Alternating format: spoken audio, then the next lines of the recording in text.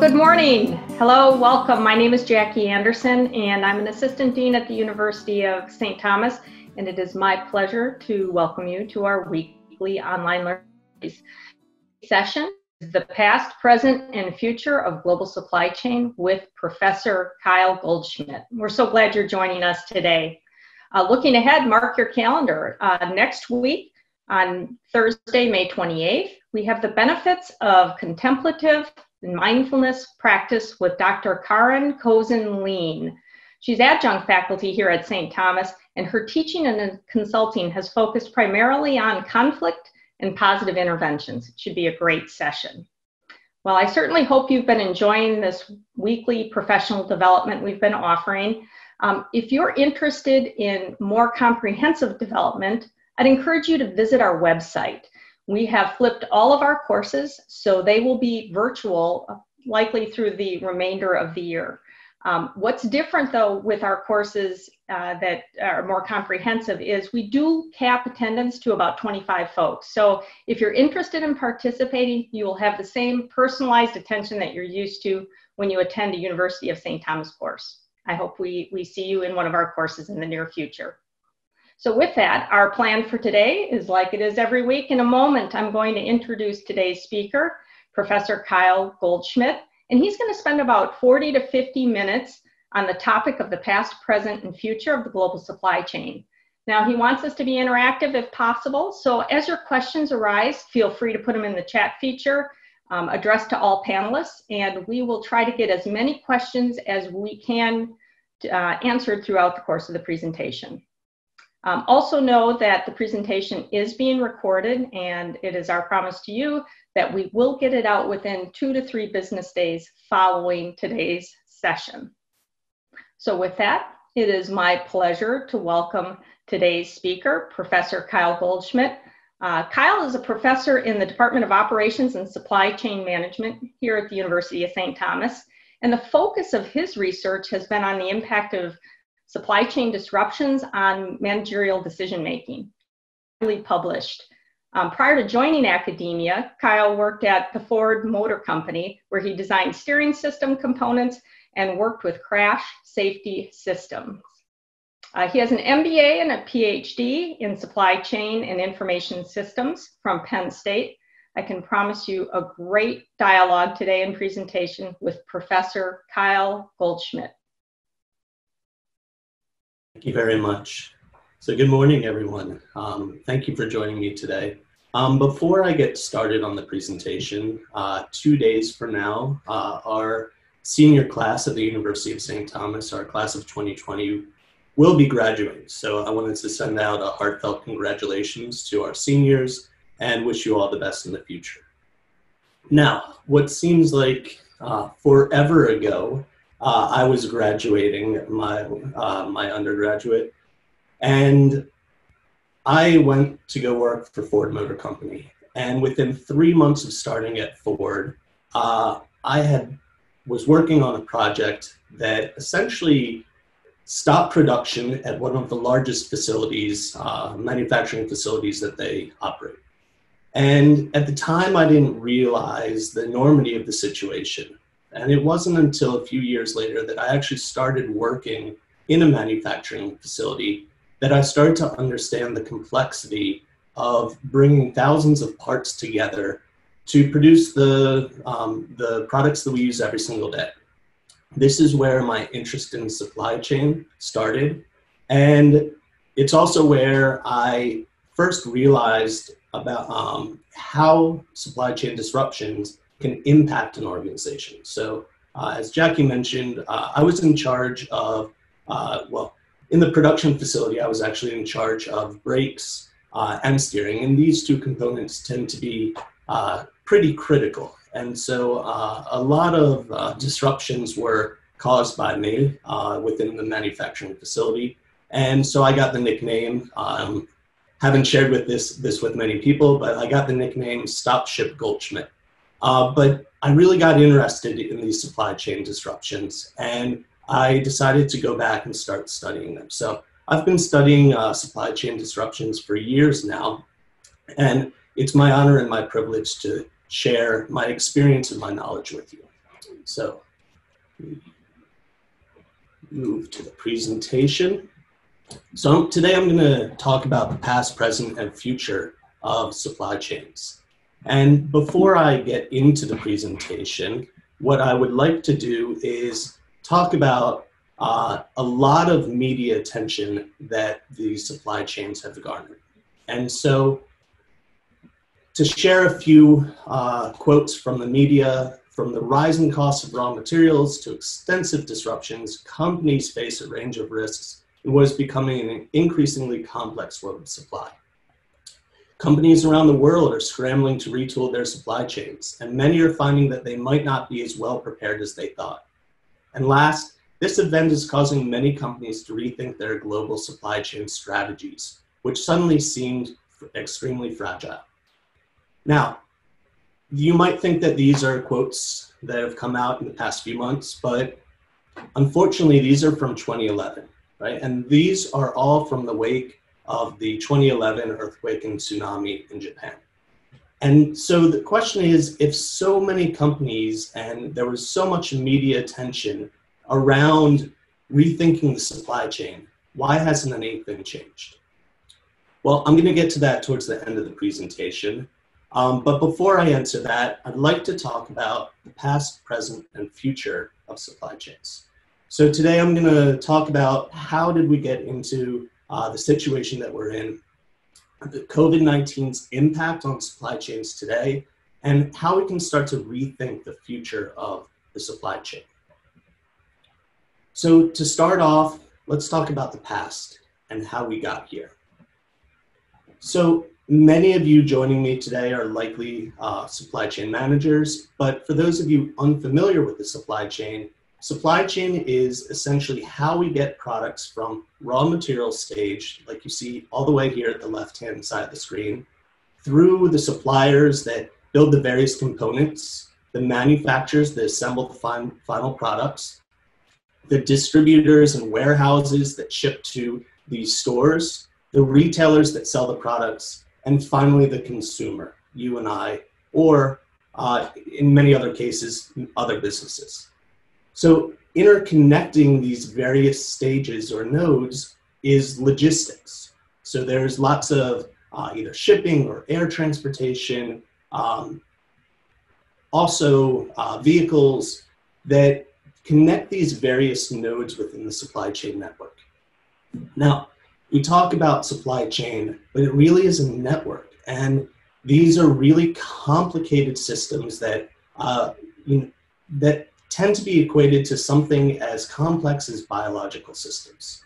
So for example, many of us today are watching this presentation on a laptop. And how did our laptop get here? Well, the various components, the raw materials, they come from around the world. Right? So many of us don't think about where the products that we use every single day come from and how they end up with us, the consumers. But that is the supply chain. The supply chain is what makes our products possible. And so the supply chains really started to change starting in the 1970s. And at this point, there was a real change in the globalization and the global economy. So we see the rise of China, we see America trying to compete on cost as opposed to quality. And with the expansion of global logistics and improved information technology, this is what allowed the growth of globalization and our global economy. So this has achieved many things, so most of them good. The products that you and I use every single day, we can afford them we can purchase them at lower costs. It also has led to improved profitability for companies, being able to lower the cost of their products. But with this exportation of production throughout the world, it has also, we've seen a loss of production and manufacturing in the United States, leading to loss of jobs, and also the knowledge of how to produce some of these products. Now, with this, globalization is also increased the complexity of the supply chain greatly. And this increased complexity has really led to increase in risk of disruption.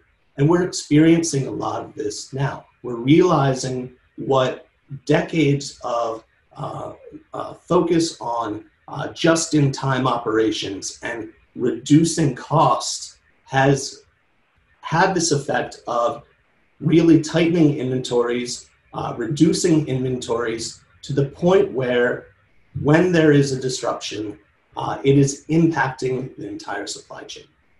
So that is what we are seeing today, is these disruptions that are an artifact of the supply chain that we created, that organizations have created over the past 40 years. So I want to spend the bulk of the presentation on the present and talk about how companies are being impacted and the impact on their supply chain. So in the April 2020 Thomas report, COVID-19's impact on North American manufacturing, a survey went out to manufacturers to identify how COVID-19 is impacting the businesses. And you can see there's a whole list here. Today I want to talk about and focus on the top four. So specifically demand, cash flow, supply, and logistics. So I'm going to start off speaking and talking about demand. So from the same report, a number of manufacturers across all industries reported that they're seeing a change in demand for their products or services, right? So if you take a look, the blue column, that's an increase in demand. The pink column is a decrease in demand. And if you sum those up, that's across all industries. We're seeing over 75% of companies having some change in demand because as a result of COVID-19. So this has a lot of implications for how businesses operate.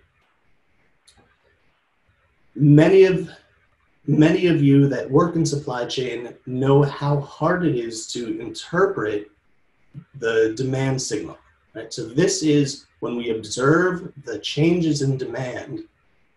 A lot of our modeling techniques for forecasting what demand is going to be in the future are going to be severely impacted by any large or drastic changes in demand. Now, this can lead to other artifacts and other behavioral considerations, such as the rationing game, right? So if demand outpaces supply, then companies might implement some form of rationing.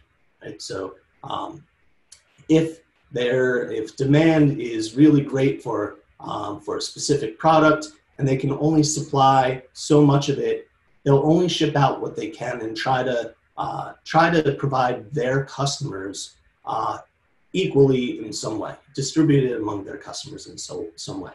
So the effect then is that the customers might then try to game this, right? And order more so that they get a greater portion, right? So this behavior leads to what's referred to as the bullwhip effect, right? So we see these signals as they go back up the supply chain from the customer to the retailer, to the wholesaler, to the manufacturer, to the supplier. We see this increasing signal of what is needed. Right? And this makes it really challenging, no matter what stage of the supply chain you're in, to really identify what the true demand is and what the future demand is going to be. So let's take a look at an example, and that's toilet paper. Right? So toilet paper demand hasn't changed much, but it has. So customers are purchasing more toilet paper today. We don't see toilet paper being used as much in businesses, and that consumption has shifted to our homes. And so this has sent a signal that there is a change in demand for toilet paper. And so when you think about this, if the customers are buying more toilet paper, we see the empty shelves in the retailers. Retailers are then going to order more from from the manufacturers. The manufacturers of toilet paper then have to go and procure more raw materials. And when it comes to toilet paper, the toilet paper that we use at home is much different to the toilet paper that we use at work, right? So the toilet paper that we use at home, it's soft because this comes from pulp, right? So from paper pulp. And whereas the toilet paper that we use at work, that typically is made from recycled material, right? So this change, we're talking a change multiple steps up the supply chain. And in order to get the right product to the retailers, then to the customers, it takes time, and we see this today with toilet paper. Our shelves are still pretty empty when it comes to toilet paper.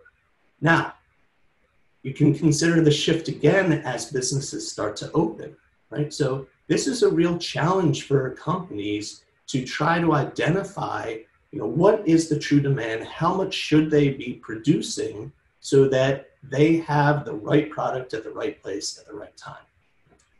And so this is especially true as you move up the supply chain. So as you continue to move up the supply chain, the signal tends to be amplified, and it makes it much harder to interpret the true demand. So the next challenge that I want to talk about is cash flow. And this is what I deem to be one of the most critical aspects of the supply chain that we need to be paying attention to. So the chart that I am showing here, this shows small and medium-sized businesses, their cash flow in China. Now, this is Chinese data, but I don't expect US small and medium-sized businesses to be much different. And so what we see is that the vast majority of these small and medium-sized businesses have anywhere between 1 month to 3 to 6 months of cash on hand. And so this is a real risk, especially as we continue to see these disruptions. It's going to put a lot of strain and financial strain on the suppliers that feed the manufacturers. So the OEMs, the large multinational organizations, they rely on these small and medium-sized firms to produce products. And so these organizations need to pay attention to the financial health of their supply chain, and not just tier one. So tier one is the immediate suppliers to any company, but they need to be looking multiple tiers back into the supply chain. Now, this is typically very difficult. So there's supply chain visibility is typically a large challenge. So a previous Deloitte survey found that about 2/3 of supply chain or procurement managers don't see beyond tier one in their supply chain. We need to start looking further. Right? It's imperative because for these organizations, their survival might rely on these smaller organizations. So when we look at how companies break out their spend, so typically we teach the ABC of procurement, right? So with this, 80% of spend is typically allocated to about 20% of the companies that organizations have a relation with. These are the large spend suppliers. Now, I have a reference at the bottom here to an HBR Harvard Business Review article that just came out by Tom Linton.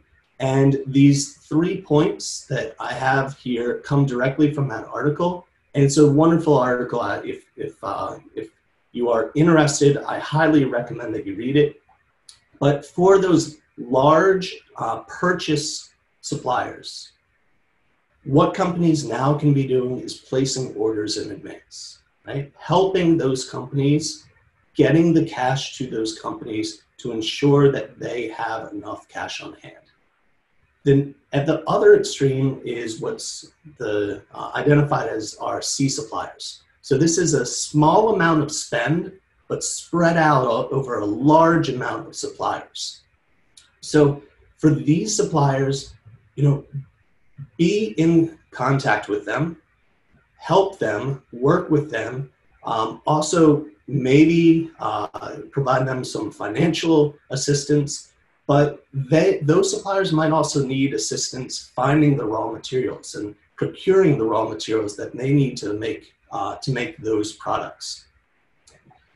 And then in the middle, we have our medium-sized firms. And again, with these firms, it's imperative that communicate with these organizations, understand their financial health, and identify what is necessary to keep them running and operating. So you hear me repeating communicate. This is going to be critical for businesses in the coming weeks and months. You need to be communicating with your supply chain. You need to identify any potential risk in the supply chain and also come up with a plan of action, right? So prioritize the organizations that are critical to you. So when I was at Ford, the largest supplier to Ford at the time was Visteon, and they were facing bankruptcy. Ford infused, I believe it was $1.7 billion into Visteon, because if Visteon went bankrupt, Ford could not produce any product, right? So this is critical. Now, it's not always the largest supplier, right? So back in 1997, Toyota faced a supply disruption that essentially shut down every single production plant that Toyota owns and operates. And this was because their supplier, ASEAN, they had to fire their production facility of a brake valve, right? And that one valve went into every single vehicle that Toyota manufactured. So it's not just the big spend. Pay attention to the little spend too, because these disruptions could come from anywhere. So I talked about Ford investing in Visteon back 15 years ago. Today we see many large organizations investing and infusing their supply chain with capital. So back in April, Lockheed Martin issued $450 million in expedited payments, right? They wanted to make sure that their supply chain was healthy. Just last week, they provided an additional $300 million to suppliers that were severely hit by the economic slowdown, right? So this is an example of Lockheed Martin infusing their supply chain because the health of Lockheed Martin depends upon it. Now, I've given a lot of examples of large organizations providing assistance to small and medium businesses. But for anyone out there that is a small and medium business, be in communication with your customers, right? Communicate with them. Let them know your financial health. Let them know if you need assistance. That is, the communication is going to be critical to the survival of the supply chain. Third, and this is also a critical component to the survival of the supply chain, is the supply of materials. Now, the chart that I'm showing here, this comes from Resolink, and this is a supply chain monitoring service, and they've been doing a series of presentations about the impact of the pandemic on the supply chain as well. And this is one of the charts that I found really interesting. So they monitor the supply chain, and you can see that on the y-axis here, they're looking at the total number of weeks delayed for the supply chain. And so this is cumulative across all suppliers. And so we see two spikes. So the first is the shutdown in South Korea, and the second is essentially the global shutdown that as a result of COVID-19. So we saw many nations close their borders, put in restrictions on transportation, on movement, and this severely impacted the supply of materials around the world. Now, what I expect moving forward is not these huge waves of disruptions, but a lot of small ripples, right? So these major waves are going to be replaced with little ripples of disruptions throughout the supply chain. So for example, on Monday, Ford opened up their operations across the nation. On Tuesday, 2 of those plants had to be shut down. And one of those was a plant that I used to work at, Chicago Assembly. Now, these shutdowns were caused by 2 reasons. So number one, a case of COVID at the assembly plants. But the Chicago Assembly plant was shut down because they didn't have enough supply, right? So there was a lack of supply from Lear, who provides the seats for those vehicles. And so because there was no supply of seats, Ford couldn't build any vehicles. So we're going to see this stop and go of the supply chain network as we continue to feel the impact of COVID-19. This is going to be a challenge, and we really need to try to be agile, be flexible, and I'll talk more about things that we can do to hopefully manage and deal with these ripples of disruptions. So first thing is monitor the countries and areas and locations that are impacted and exposed. Okay? So when Singapore, who at first dealt with COVID-19 very well, they had a later outbreak, right? A second wave of outbreaks that shut the country down, and that led to a number of disruptions throughout the supply chain that involved Singapore. Now, developing a contingency plan. This might seem a little late, but there needs to be a plan. Have a plan of action. Have some idea of how these disruptions of material, how your business can continue to operate. One of the main things that I highly recommend doing right now is invest in inventory, right? So with the Ford example, Ford can't get seats. If they had an inventory buffer of seats, they could have been up and running and operating the Chicago Assembly plant. Now, inventory is expensive, right? So, and you need to store it somewhere. So this is going to be expensive for companies. And I predict that there's going to be a shortage of warehouse capacity, right? So think about this and think about how you can make sure that you have enough material to continue your operations. The last item is looking for alternative sources. So if possible, identify some alternative sources for your materials. Now, this might be very difficult because it takes time to validate and prove out a supplier, but for some products, that might not be the case. So try to identify any products that or inputs that you have that could have alternative sources.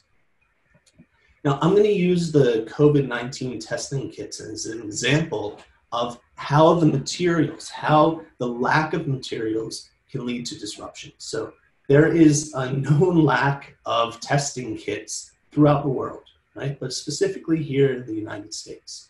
And so there's 3 steps to performing a COVID-19 test.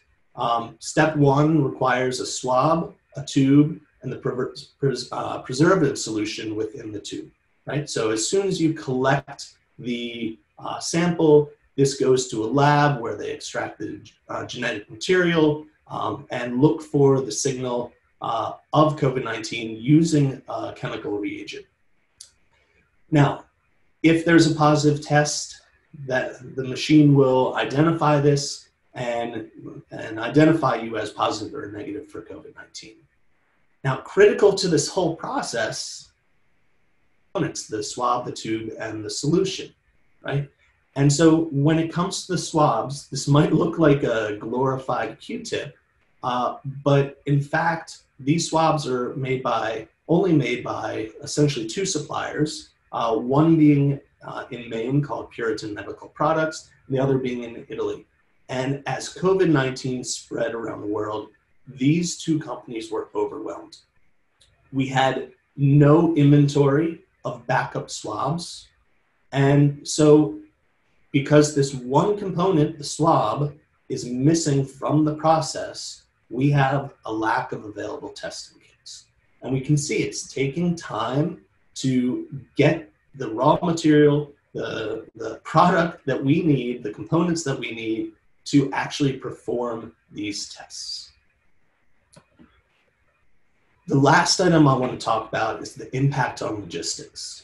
So we have seen transportation around the world come to almost a standstill, right? So I happen to live underneath the flight path for Minneapolis Airport, and I can tell you there are many fewer flights. So there have been canceled flights.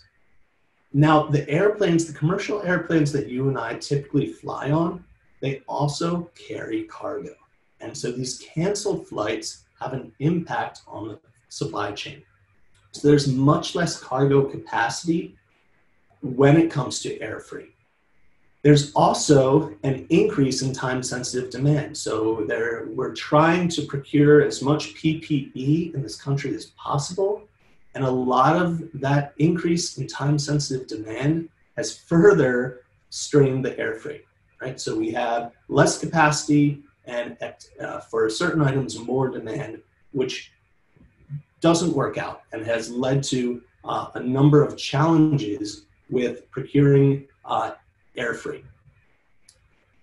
Second is our container ships. And this is how the bulk of the material that we use travels around the world.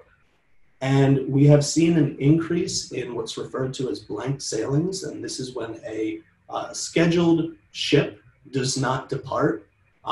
And much of this is due to either a lack of containers for the ship, so it doesn't make financial sense for the shipping company to sail as a result of the decrease in global exports. So this is something that organizations really need to pay attention to because of the lead time associated with ocean freight.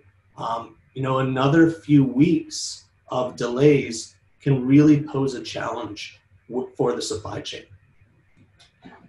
The last item is our road freight network. And so we've seen an increase in e-commerce, right? So we've seen the FedEx and the UPS and the Postal Service remaining busier than normal. But this really hasn't made up for the reduction in non-essential goods and specifically in industrial activity. So, we've seen a real drop in our truck volume in the logistics network across the United States. And hopefully this will recover as we start to come back online. But there are many challenges associated with this. A silver lining, though, is that with the slowdown, our fuel prices have been pretty low, right? So that hasn't put a lot of strain on the operational costs for these logistics companies. And so there are some benefits, but many challenges still remain. So this chart comes from Statista, and we are looking here at the pre-COVID forecast for growth in the logistics industry in 2020. So It's estimated in North America about 2% growth pre-COVID-19. Now, that has dropped to essentially zero growth, and a pessimistic forecast sees up to a 15% decline in logistics. So this is going to pose a challenge for the companies that rely on the logistics network to operate. So what can companies do? Right? So start performing a capacity gap analysis. Right? What can your logistics providers provide, and what are your needs? Be in communication. Right? So again, communication is critical here. So communicate with the carriers, understand what their challenges are, and understand when they will be operating, because you need to have the knowledge of the timing of the logistics network. Start evaluating mode shifting. Right? So mode shifting is moving from one logistics method to another, and it might be that you might have to shift from utilizing a cargo ship to moving to either air or rail or truck freight. Last is stay up to date with regulation. We see a lot of regulations at the local, state, federal, and international level with closures of port, what industries are deemed essential. Right? So for example, as the US tries to get manufacturing online, Mexico did not deem manufacturing an essential business. And so that is going to pose challenges, along with challenges at the border with getting the goods and material into the country. So I also wanted to use an example of mode shifting. And with the slowdown of air transportation, there were real challenges with getting PPE to the US. And the majority of PPE, so 50% of personal protective equipment, is manufactured in China. And we needed to get those goods to the US. And using ocean freight isn't going to work. It takes too long. So what a number of companies and states and organizations did is they took these empty airliners and they hired them to go to China and bring the PPE back here to the US. So what you see in the picture here is boxes of PPE strapped to the seats of a commercial airliner. Additionally, so Boeing used their Dreamlifter. This is their specialized aircraft used to transport the components of their Dreamliner.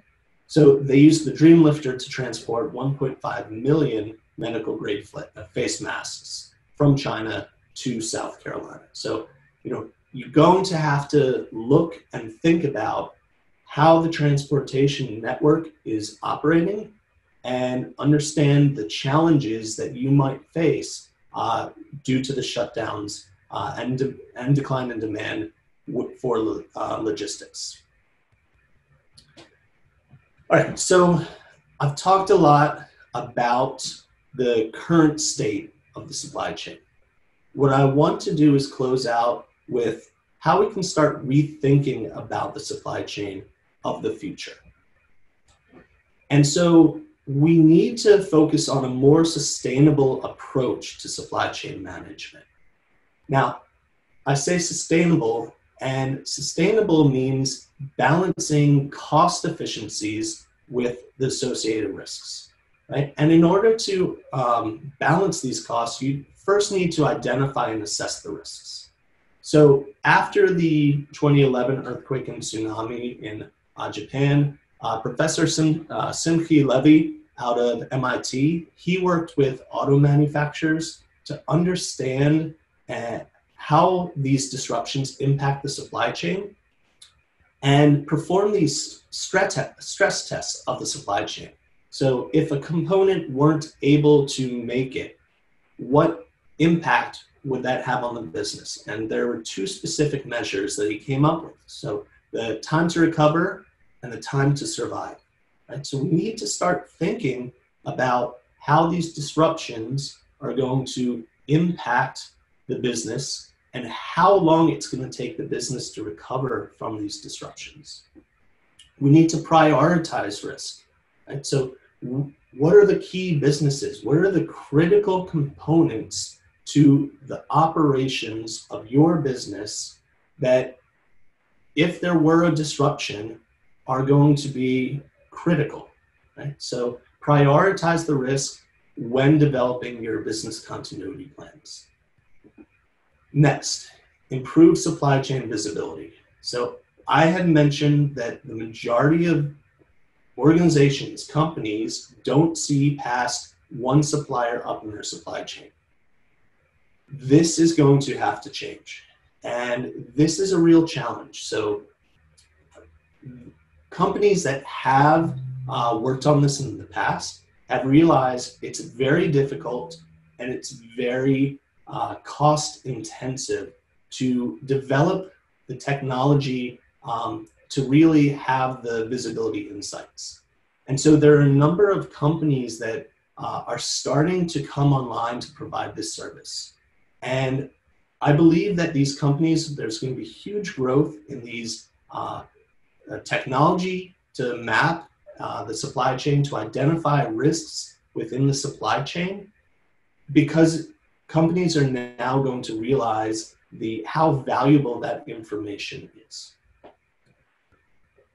The fourth item is risk mitigation, right? So companies should start evaluating their sourcing strategies. They need to evaluate their inventory policies. Much of the time, the sourcing strategy and inventory policies have been focused on cost. That needs to be balanced with attention to risk as well. So companies need to move from this pure cost-driven supply chain to a more agile supply chain that can respond to these disruptions. And to do so, they're going to have to leverage technology and innovation. So blockchain, 3D printing, fintech, these supply chain risk mapping services. There are a number of technologies that either have been available and haven't been leveraged enough. And also a lot of innovation is going to come out of these supply chain disruptions and the result of COVID-19 moving future. So pay attention to the innovation that comes out, look at the technology that's currently available, and this is how we're going to manage disruptions such as this in the future. Now, I'm going to close with the fact that supply chains have gotten a lot of attention in 2020, right? More so than anything else. And having studied supply chains, this isn't new. So I started off the presentation referring to the 2011 earthquake and tsunami in Japan and the impact that that had on supply chains. But if we've seen this before, why are we experiencing such severe disruptions again? And my answer to that is cost has been the primary driver of how supply chains operate for too long. My research into behavioral operations has shown that supply chain and procurement managers, they will focus on cost because this is what's reinforced and this is how procurement managers tend to be incentivized. So that continuous reinforcement of cost from throughout the supply chain, this has been the primary focus. When we do experience a disruption, yes, some companies will react. We see a lot of attention to the supply chain, and my research has shown that the pain that we're feeling now, there will be a reaction, there will be a change, but this tends to be short-lived because there's a lack of reinforcement about the value of risk mitigation. So moving forward, we need to remember the lessons that we've learned from this experience. We need to rethink the supply chains and rethink how we reinforce the fact that these disruptions can happen. And while they don't happen every day, every week, every month, every period, every year, they can still happen. And the impact that they can have can be very severe. And we need to take that into consideration when making strategic decisions about the supply chain.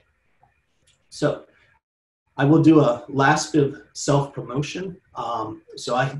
Jackie had mentioned that I do research in this area. I do have a forthcoming article in the Manufacturing Service and Operations Management Journal. And while it's not published and available yet, a copy is available on SSRN. So you can either contact me and I can send you the link, or I believe it's also linked through Google Scholar. With that, I'd like to thank you for joining me this morning. All right, Kyle, thank you so much. I have questions in the chat. If you're game to answer a few, let me send some your way. Of course. All right. How likely is it that companies bring manufacturing, production, and sourcing back to North America? So there's been a lot of talk about reshoring. And I do think that it's going to happen. I saw a recent survey that 2/3 of companies are considering reshoring.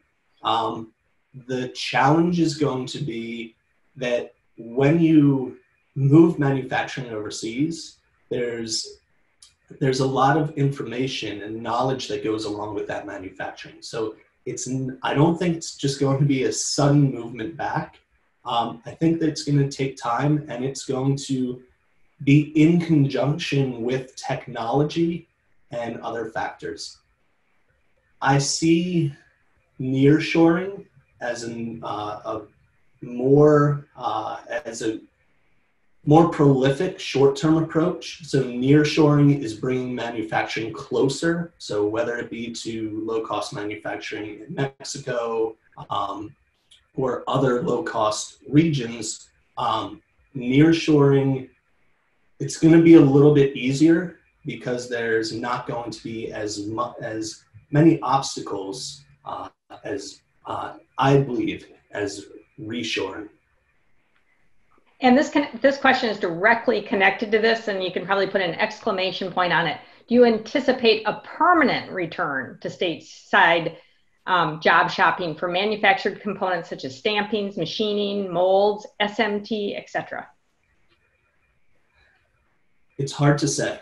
My research has shown that cost has always been a primary driver. So if we can bring this manufacturing back and compete on cost, then yes, that is a sustainable long-term approach. But I believe that the only way that we're going to get there is having technology to support that manufacturing at a lower cost. All right, thank you. Another question. With regard to sourcing strategies, what options do companies have? What are the trade-offs? So I'll break this into two parts. So short-term strategy is to invest in inventory, right? So investing in inventory, you have a bigger buffer, and so that protects you against a short-term disruption.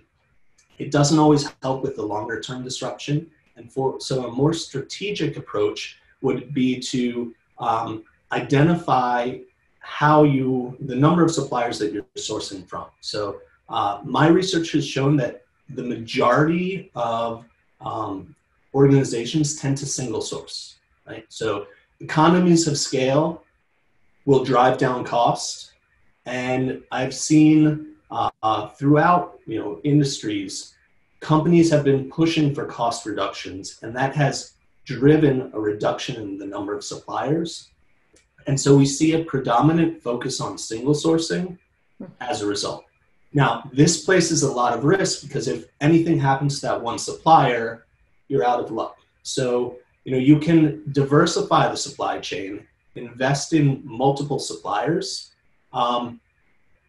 or you can come up with hybrid approaches. So Toyota had a very unique approach after the 2011 earthquake and tsunami. Right? So the Toyota production system, they focus on having very tight connections with their suppliers and with a single supplier. And so in order to diversify the supply chain, they didn't increase the number of suppliers. They asked their suppliers to diversify the location where they're manufacturing the material, right? So there's not as much risk if one facility goes offline. So they're putting the focus on their suppliers, or the risk, putting the diversification on their suppliers to move the manufacturing to different locations, such that that'll decrease the risk of any one location going offline, having the severe impact that Toyota felt after the 2011 earthquake. Thank you. And I think this next question is actually tangential to that one. There's been a lot of focus on just-in-time operations being a cause for some of the supply chain disruptions we're experiencing. Why is this, and what is the alternative? So just-in-time, we teach it in operations management. It has reduced the costs of operations, but it also has increased the risk of disruption. We're experiencing that now. So the alternative to just-in-time is what's been referred to as just-in-case, right? So investing in inventory, investing in spare capacity. And this is something I'll refer to a local company. So 3M has done this with their N95 masks. So what they have done is they wanted to make sure that they had available production for the local markets that they serve. So they produce these markets not only in China, but also in the US and across the globe.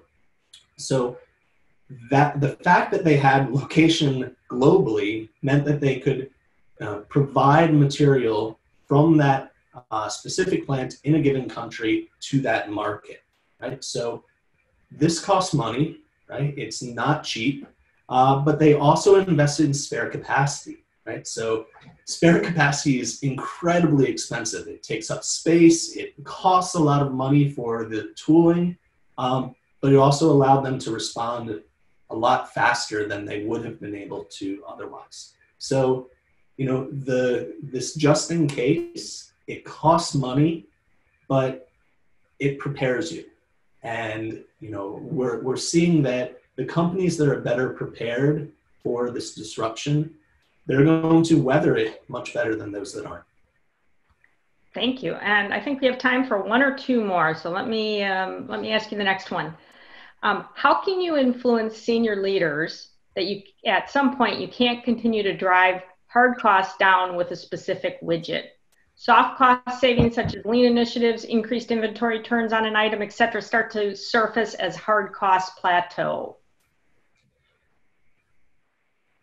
I don't think that it's going to be the fact that we need to convince leadership.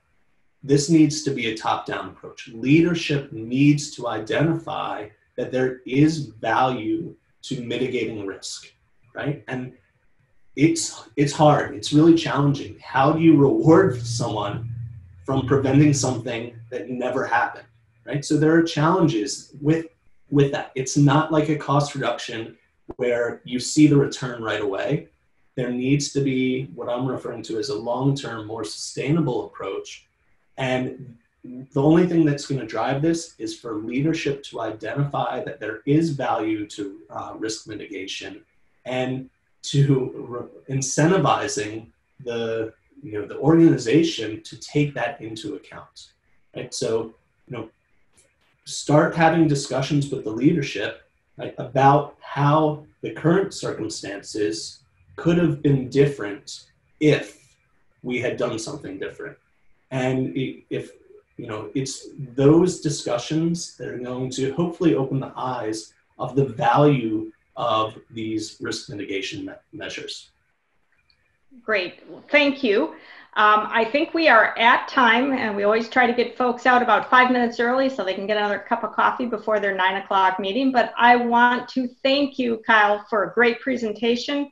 Appreciate your time this morning. And to our participants, as always, we'll be sending out a link to the presentation in the next few days. We hope you enjoyed today's session.